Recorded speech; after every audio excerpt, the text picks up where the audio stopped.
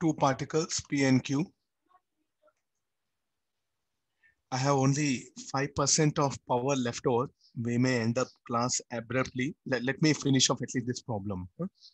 Morning from morning there is no power, no.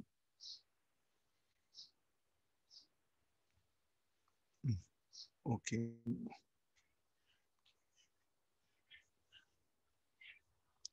Two particles P and Q are oscillating along the parallel, so both with their respective mean position at x equals 0.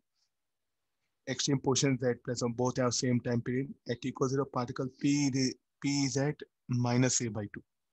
So the P, I'll take it to be here.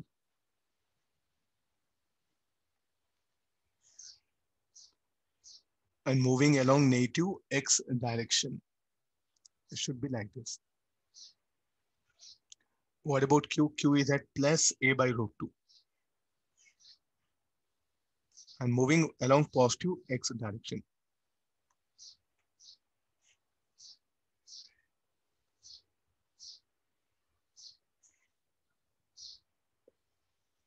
They are going to meet. So let's get these angles. This should be 45. This should be 30. Am I right, Dietry? What is actually going on? What actually happens? Sir, are they moving in circle? No, they're not moving in circle. They are in fact like this.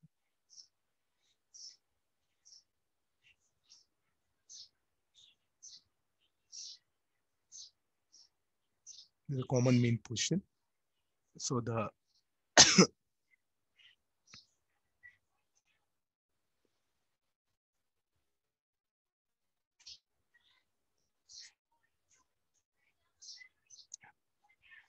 x equal to P is at Q. Okay, this is a Q.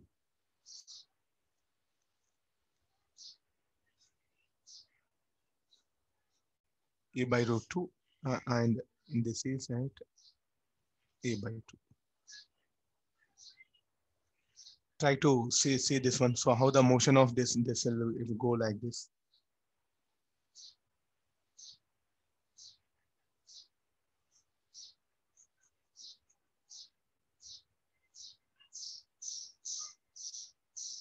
Just to make you think, I'm just bringing this.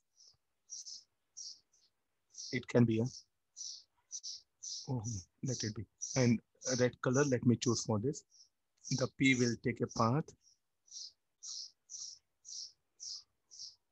So is there any possibility of meeting them? And the primary question is what we have to ask it. So this is a by 2. This is at t equals 0. This is at t equal to 0.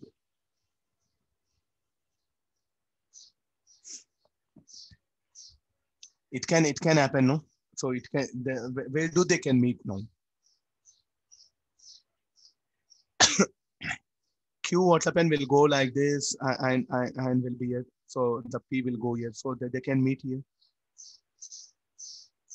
So let's assume that let them meet somewhere here. This one.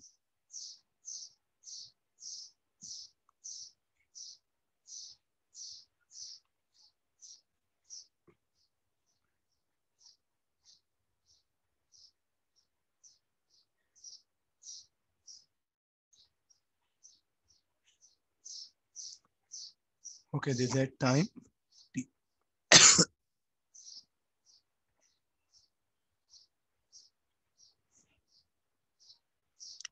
What shall we do here now?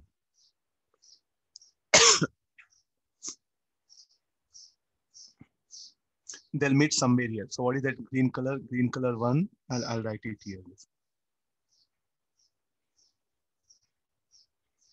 Somewhere at this particular point, Q will be moving and here P will be moving.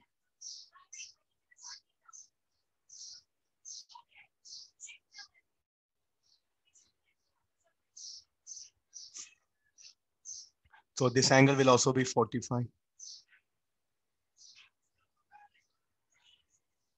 So this angle is 30 degrees. So any equation can be write 45 plus 90 plus theta.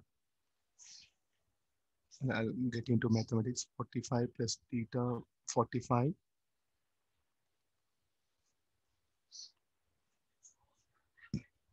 is equal to 60 90 minus theta. 60 plus 90 minus theta by t. So theta, what I'm getting 7.5 degrees.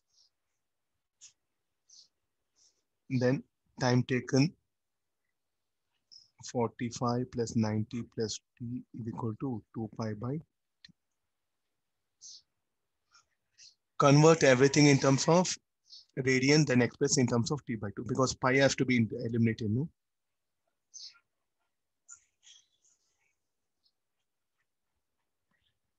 Okay, the phasor diagram is in a, you'll be on safer side, either pendulums or the particles, two pendulums or two particles are there, no? So the phasor diagram is going to help you a lot.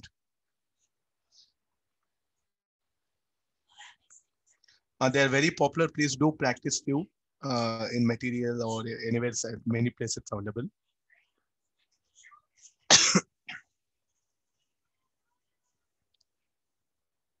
I'm not equating velocity here. These are not velocity, angular displacement. Angular displacement by time taken should be equal to angular displacement by time taken. Because the P and Q, its projection no, will be executing SHM. This will be like uniform circular motion. It's not that something we should equate angular velocity. It's the wrong idea. It's a graphical method. How much of angular displacement the Q will have? 45 plus 90 plus theta by t. How much of angular displacement it will have? 60 plus 90 plus theta. Don't say any velocity. Because the particles, if the air Q and P, if they move in circular path, their projections will execute SHM. Since these are uniform velocity, no, so I'll equate here because both are having same time period. Both are having same time period.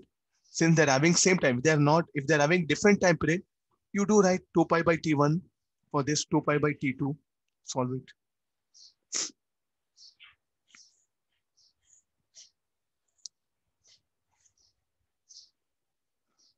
Okay, these are things. So please do revise all, especially the mains. You are going to get very good questions than advanced. You see, advanced we can manage, but especially the mains, no, the something related to phase or compound pendulum or simple pendulum. Best questions are available. Check once the mains paper. You'll get an exact picture in SHM.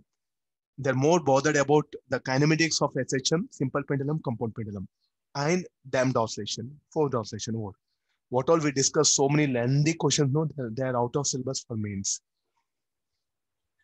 As exam approaches, I'll be giving you instruction what, for a which chapter, what only you should prepare. We've done so many lengthy problems, no, you can avoid all that one. But these are very important for mains. Simple pendulum, compound pendulum, kinematics of SHM, some graph problems, then damped and forced oscillation.